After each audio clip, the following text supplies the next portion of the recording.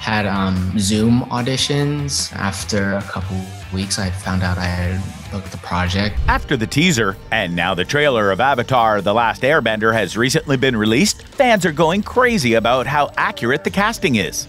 Netflix found the perfect actors for all the characters. But seriously, how did all these actors get their roles? And why, after all the hype and craziness about the perfect casting, there's a serious and disturbing controversy surrounding Ian Ousley, who's playing Sokka. Mind you, it caused a lot of fans to rally, just for Netflix to answer one controversial question, which we're going to tackle later in this video. And I promise you won't believe it, so keep watching. Avatar: The Last Airbender auditions and how the cast landed their roles. You're supposed to audition for and said, there's a note saying, just so you know, you're reading for Harold, but his real name is Iroh. Yeah. Then the parallels clicked. Yeah, then it's like, oh, of course. Staying true to characters. Netflix's costume designer for ATLA, Farnaz Kaki-Sadi, shared an image showing these big binders they used during casting. Over 130 actors were chosen for the show, not counting extras or stunt performers. See, Brian Konietzko and Mike DiMartino, the masterminds behind Avatar: The Last Airbender, may have stepped away from the live-action adaptation in 2020 due to creative differences. But their promise to stay true to the show's roots remains unbroken. They once declared that the live-action version wouldn't repeat the same mistakes as the 2010 movie The Last Airbender, which faced criticism for whitewashing characters. In fact, the Netflix live-action adaptation is packed with Asian actors, reflecting in its casting choices.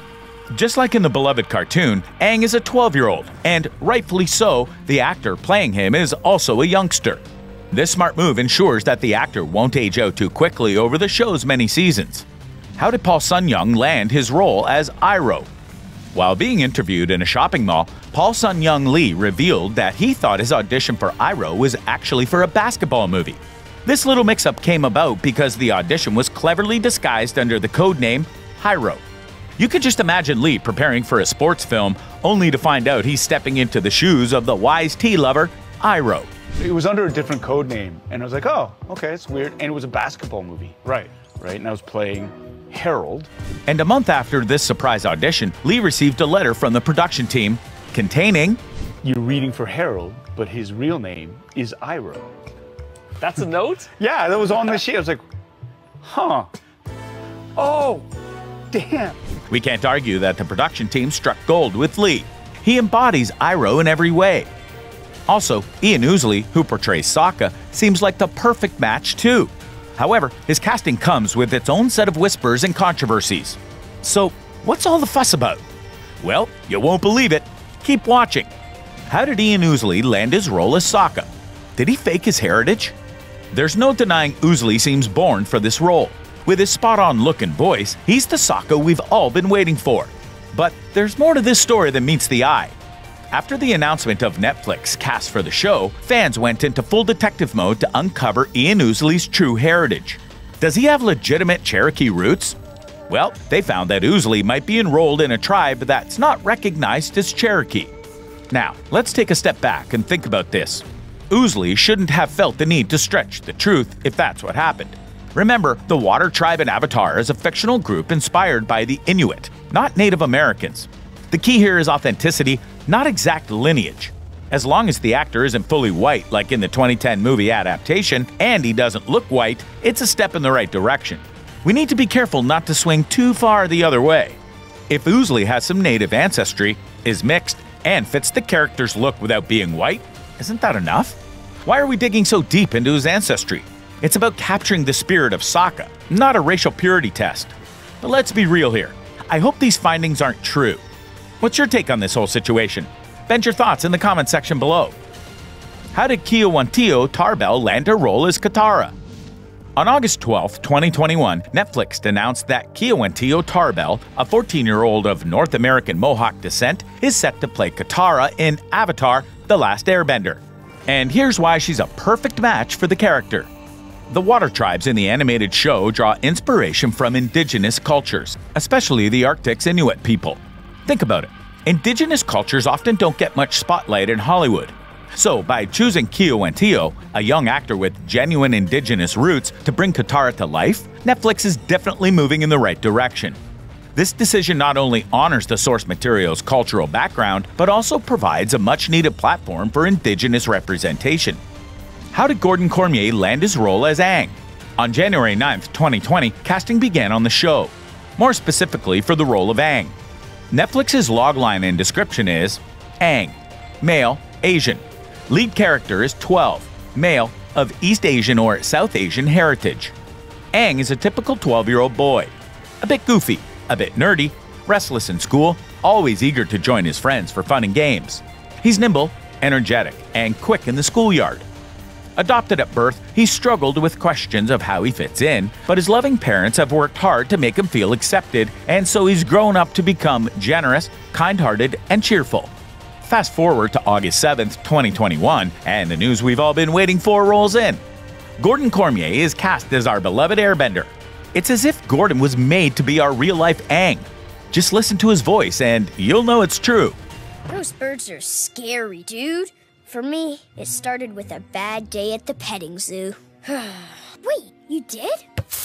Yeah! How did Dallas Liu land his role as Prince Zuko?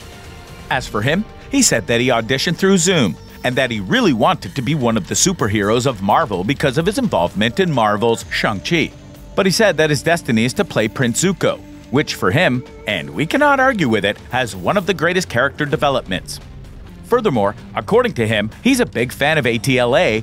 Growing up watching Prince Zuko and now playing his role in real life is truly an unforgettable moment. Although it is really nerve-wracking because there is that huge fandom, and especially for Zuko, who has one of the greatest, character developments ever. How Meegwun Fairbrother landed his role as Kuruk. On April 6, 2022, another exciting casting call buzzed through the Avatar: The Last Airbender community. This time, it was for the mysterious role of Dakota. Just like when Paul Lee auditioned for Iroh, the team used a clever disguise to keep the real character hidden. Dakota. Character is male, 30s to 40s, of indigenous descent. A legendary warrior from the past, he appears as a spirit to deliver a warning to the tribe about the consequences of losing the coming battle. He has a soulful and melancholy demeanor, the result of losing the love of his life during a past war. Looking closely at the character details and ethnicity, it's clear that Dakota is actually Avatar Kuruk in disguise.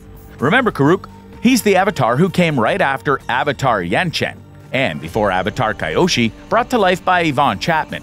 Kuruk hailed from the Northern Water Tribe and was known for living life to the fullest, enjoying a celebrity status in a world without chaos. His time as Avatar was a peaceful era where he could bask in the joys of life. And weeks after that announcement, Avatar Wiki announced that Meegwun Fairbrother is set to play Kuruk. How did Arden Cho land her role as June? In February 2022, Arden Cho became part of ATLA's live-action adaptation, where she's set to play the role of June, the bounty hunter. Now, fast forward to March 17, 2022. Arden Cho shares a fun update on both Twitter and Instagram, saying that she's in Vancouver busy filming for this new series. But before joining the Avatar cast, Cho turned down a role in the Teen Wolf revival film on Paramount Plus because she was offered less than half the salary of her co-stars who were returning. How did C.S. Lee land his role as Roku? On April 26, 2022, C.S. Lee was announced to join the cast as Avatar Roku. This was a huge moment for all the fans who've been eagerly waiting to see if Roku would make an appearance in Netflix's live-action series. Remember, Roku is the Avatar who came before Aang. And come on, man, the casting directors really outdid themselves with C.S. Lee. He embodies Roku in a way that's almost uncanny. Just look at the details. The shape of his nose, his eyebrows, even the way his lips are shaped. It's like Roku has stepped right out of the animated world and into real life. And after seeing the trailer, a lot of fans are saying positive things about it, hoping that Netflix will do justice. One fan in the comment section said, "ATLA is my favorite show of all time. So I was worried the live action might not do it justice, but this looks incredible. I'm excited to binge it." Another one prayed, "Please be better than the movie. Please be better than the movie. Please be better than the movie."